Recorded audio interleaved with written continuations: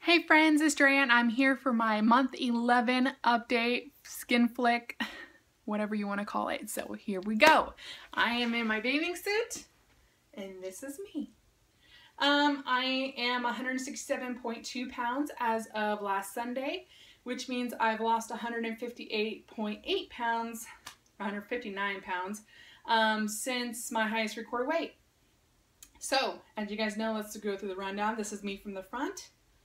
That is my arms, and I'll show you what those really look like. That's my arms. So this is all extra skin.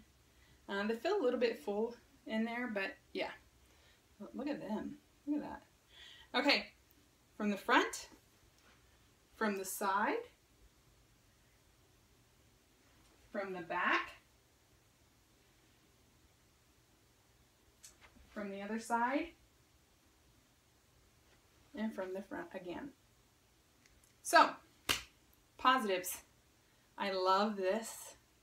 I love that. I love the fact that I can see like a little indentation there. This, I just started noticing this though. See that? I was showing my husband that whenever I like pretty much, that's my body right there. This is skin. This, don't really care for that. That is what it is though. I've noticed that I have a little bit of a chub right here, but that doesn't really bother me that much. Whenever I was noticing when I squat like this, you can kind of see that there's like a little wrinkly back here. That's skin. But my calves are looking pretty badass, so that's a positive of working out. My butt, do not like my butt. I do have a little bit extra skin down here that I'm working with. It's starting to get worse. I'm trying to work that out a little bit. Don't know how much I can get. I like the fact that my rolls have pretty much semi gone away, I think. I don't really get to see myself from the back that often, so I like the fact that this has gone away. And overall, I like the fact that when I stand this way, I look normal. I look good.